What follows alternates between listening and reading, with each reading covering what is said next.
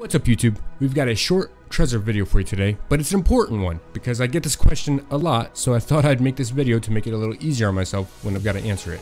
And that has to do with the infinite loading screen with the Trezor hardware wallet. We're going to show you the steps to troubleshoot it, what you need to be looking out for to make sure your operation is running 100%. Let's hop into it.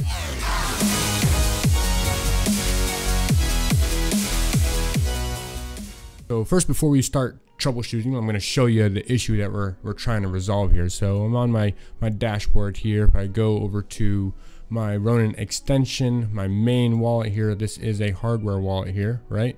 If I go ahead and select the Ronin wallet here, the normal Ronin wallet, I'm going to go ahead and connect hardware wallet.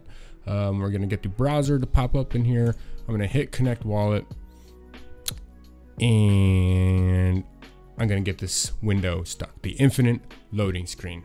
The death of all. Oh my gosh. Now, it's super easy to fix, guys. You just got to take a couple steps, refresh the browser, close the browser, reopen it. It's not too difficult to fix. You got to just check a few things, okay? So I'm going to go ahead and I'm going to close this guy. I'm going to close this. First thing I'm going to check is make sure I don't have a pop-up blocker or ad blocker open and actually enabled on my browser, right?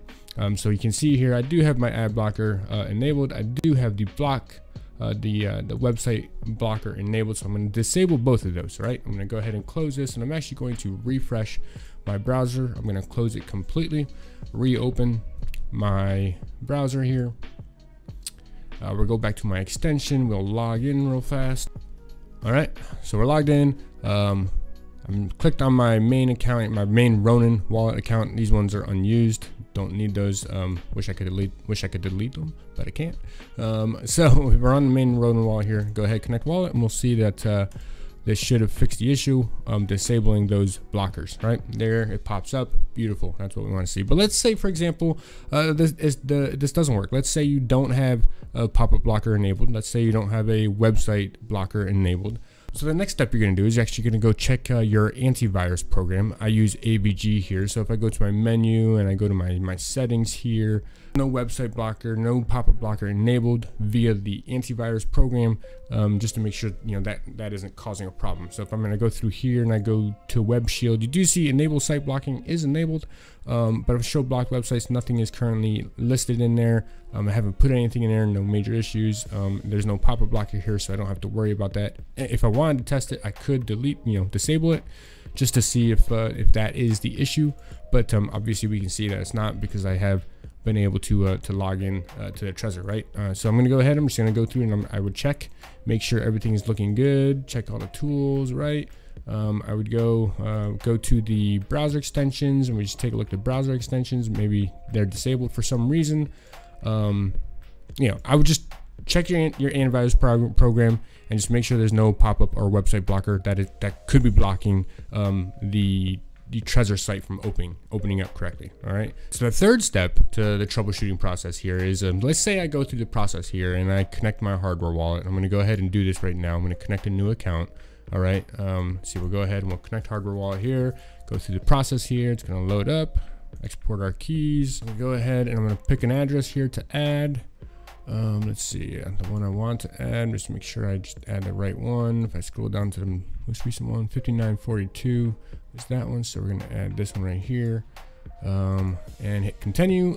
Account connected. Awesome. Let's say I go back to the dashboard here for Axie Infinity, right? I go ahead and I take a look at the Ronin extension, and I see 23, the one I just connected, right? And I go into it. Let's say I go ahead and I manage it, right? I go ahead and relabel this Paxi Squad 22 right here. Okay, cool, awesome. Well, let's say I wanted to add another one, and I go ahead and I try to add another one here, right? I'm gonna go ahead and select on Ronin Wallet. This is another little step. This is a small step to check. Sometimes it does matter, sometimes it doesn't, but just to be safe, to get into the good practice of this, when you're going to create a new wallet or connect a new wallet, make sure you're selected on the Ronin wallet itself. Don't be selected on another hardware wallet.